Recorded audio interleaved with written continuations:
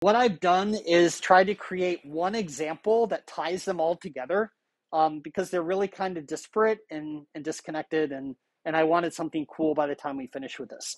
So throughout chapter 4, as we do our live coding, we're going to be creating two classes. One is called Caesar Cipher, and one is called Caesar Cipher Demo. And we're going to start in Caesar Cipher Demo today. The example I came up with here, and I don't remember why I came up with this. I think maybe I was teaching cryptography and cybersecurity at the time, but I thought it would be cool to write a little program that performs the Caesar cipher. A cipher is a way of like encrypting text or encrypting anything to increase its confidentiality, to make it hard for someone else to read. The simple version of the Caesar cipher is called a rotation cipher. And that's a substitution cipher where every letter is replaced by a different letter. So if we have a rotation of like 5, the letter A is replaced by A, B, C, D, E, B by F, C by G, so on and so forth. Just to be clear, the Caesar cipher is not a secure cipher. Please don't encrypt anything important using the Caesar cipher. We're going to do a more sophisticated version of the Caesar cipher called the keyed Caesar cipher. I'm second guessing myself now. Let's look at the daily agenda here. Keyed Caesar cipher, excellent. And I've got a link here to a whole site that lets you explore it if you're curious how it works. But basically, instead of just a rotation, there's a key phrase that we use as part of the encryption. To be clear, it is still not secure, and don't encrypt anything important with our keyed Caesar cipher. But it's still a fun example. It's still kind of cool. In order for us to use our program, we need to interact with the user, and we need to prompt the user for the text that we're going to encrypt and for the key phrase. Most of the programs we're familiar with, and the ones that we use on the classroom computers here and that you use on your Chromebook and that you use on your phone, are graphical user interface applications. Okay? What we're going to focus on today are terminal-based applications, where we're interacting through a terminal by typing text commands rather than clicking with a mouse or using our finger and interacting with elements on the screen. You've used the terminal when you installed BlueJ on your Chromebook, okay? And even though we don't use it a lot, there are a lot of terminal programs out there that are pretty valuable. So it's good for us to get a little experience of how we can write them. All right. So how do we read from the BlueJ terminal? So let's describe a new class. And this new class comes with a lot of new terminology, which we'll define so that we can have this shared vocabulary throughout the year. So we're going to use a new class called scanner. A scanner object parses primitive types and strings from a stream. We are familiar with primitive types. Think int, double, Boolean. We're familiar with strings. We're familiar with objects. But two new words here is parses and stream. Okay. We don't mean stream like running water, although that's a great analogy. But let's define what we mean by a stream in computer science. So a stream isn't a stream of moving water. A stream is a sequence of characters. This sequence of characters can come from many different places, which is why we use the abstraction of a stream. We can have a sequence of characters from a file, from another string, from the terminal, like the BlueJ terminal, perhaps from a network connection. All of these are possible streams. What's cool here is that once we learn how to use the scanner object, we can read from all of these different types of streams. We don't have to learn a new object for files versus terminals versus network connections. That's great. All right, how about parsing? I expect you use the word parse in your communications art class when you refer to how you as a human read text on a page. You parse characters into words, those words into sentences that have meaning. When we use the word parsing in computer science, we actually mean the same thing, but it's not us reading, it's the computer. So parsing is separating a sequence of characters into a new word here, tokens, based on another new word, delimiters. So many new words. It's okay. They're important.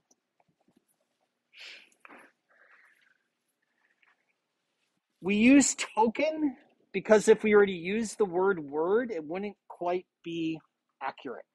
And what I mean by that is a token is a meaningful sequence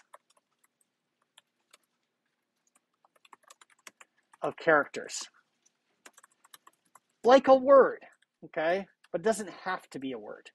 Our tokens might also have numbers in them. Our tokens might have punctuation in them. What is meaningful varies from one application to another, okay? If we're asking the user for input and we want to look at it word by word, then a token's just a word. However, if we're reading a data file and there's a whole bunch of data and each column of data is separated by a comma, then a token might be everything up to that next comma, okay? And so what meaningful is varies from application to application, and the way that we can adjust what a token is by specifying the delimiter. So delimiters are characters that separate tokens. By default, and we're going to stick with the default for this chapter, by default, the default delimiter is white space. What I mean by that is a space character, a tab character, a new line character. All of those are used to separate tokens. But in the future, when we want to read from a data file and we want all the data up to the next comma, we'll make our delimiter the comma and we'll do it that way instead. All right, last thing we need to be aware of. When we create a scanner object, we have to specify the input stream as an argument to the constructor. The input stream we're going to be using for this unit is system.in, which is the terminal input. So if we want the user to type in the BlueJ terminal or any terminal, we create a new scanner object with system.in. Here's what this looks like. Create a new variable of type scanner. I'm going to call my variable S, and it's going to equal a new scanner object, and we pass system.in as the input stream argument to that constructor. There we go. Now the variable S refers to a new scanner object, and I can use that scanner object to read from the terminal as the user types stuff.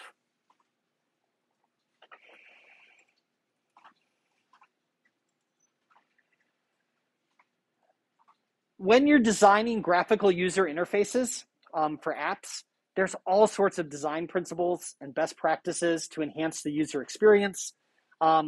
Just because we're doing a terminal-based application here doesn't mean there aren't still best practices. There are still some.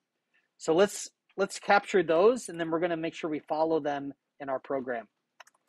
Here are 3 best practices to improve the user experience. Number 1, this might seem obvious, but I have run many programs that don't do this. Prompt the user for what you want them to input. I have run many programs where I run the program and the terminal cursor is flashing, waiting for me to type in something, and I have no idea what I'm supposed to do because the program never told me. Okay? So prompt the user for what you want them to input.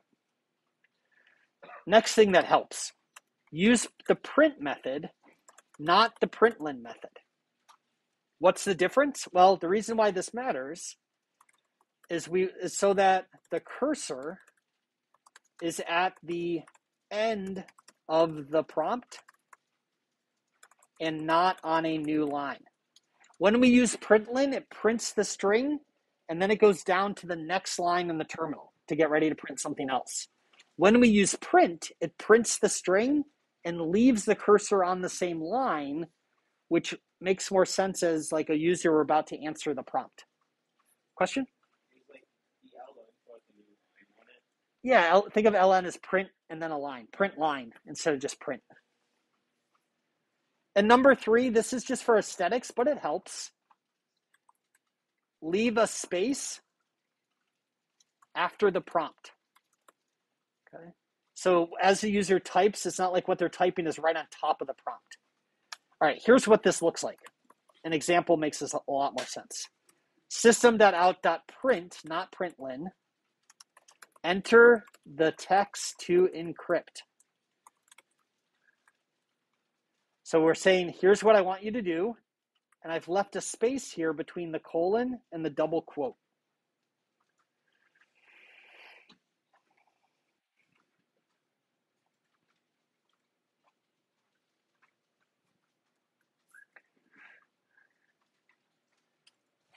Often, when we're reading user input using the scanner, we do want to read it one word at a time. But sometimes we don't. We just want everything they type all in a single string all at once. And so rather than forcing us to read it one word at a time and put it all together, the scanner class has a nice method for this. So when we say enter the text to encrypt, we don't want to read it word by word. We want the whole sentence or multiple sentences, whatever the user types in. So the method we use for this is the next line method. It returns all characters up to the end of the line. And what I mean by end of the line is like literally when or where the user typed enter. I don't mean the word enter, I mean they hit the enter key on the keyboard.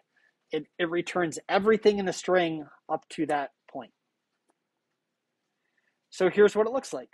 String text equals s.next line. I created a new local variable text of type string. I assign it the new string returned by calling s.nextLine. That will give me the entire sentence or multiple sentences that the user typed in and wants to encrypt. Our program is only going to encrypt uppercase letters. So regardless of what the user typed in, let's convert it to make sure it's all uppercase. We learned how to do that last unit. I'm calling the to uppercase method on the string. It returns a new string, so I have to assign that back to the variable text.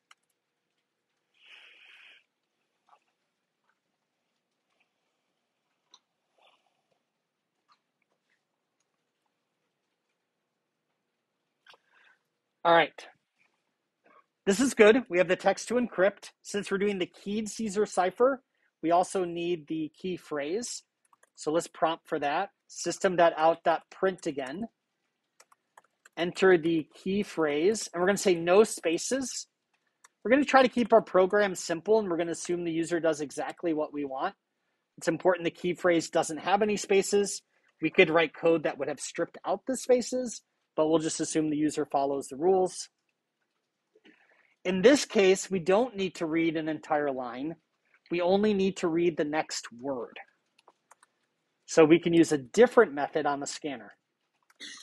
The next method returns the next token in the stream as a string.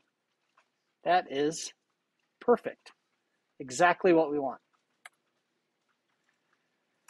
So we'll create a new local variable of type string called key phrase, and we'll just say equals s.next. And let's make it uppercase too.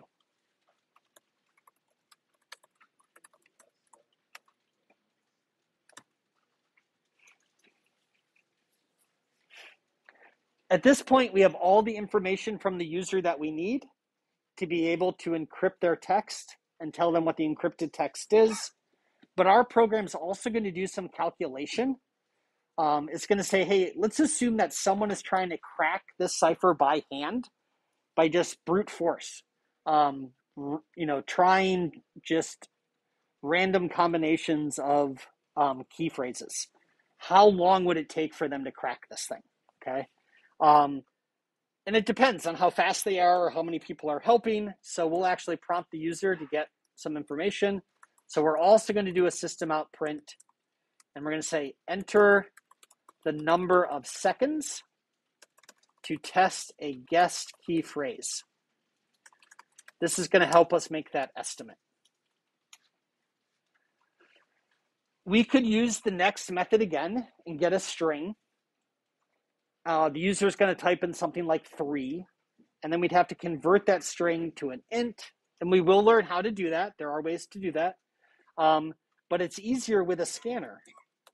Instead of doing all of that ourselves, we're just going to use the next int method. The next int method attempts to convert the next token in the stream to an int. And then it returns the value. So if they type in 3, it will return the value 3 as an integer. Super convenient. However, watch out.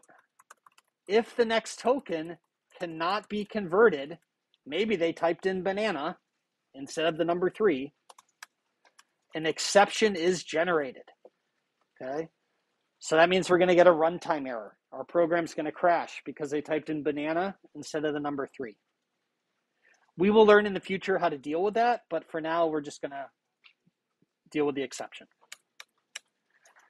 There's another method called next double. Just so you know, behaves in the same way for doubles. There's also a next boolean, okay? There's one for all the primitive types we care about. All right, so let's create a local variable called seconds per guess. And we'll say s.nextInt. There we go.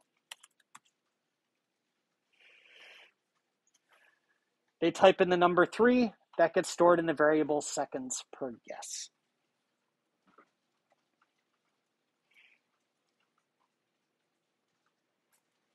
One other thing I want to show you, this came up earlier today. I thought it was a good question.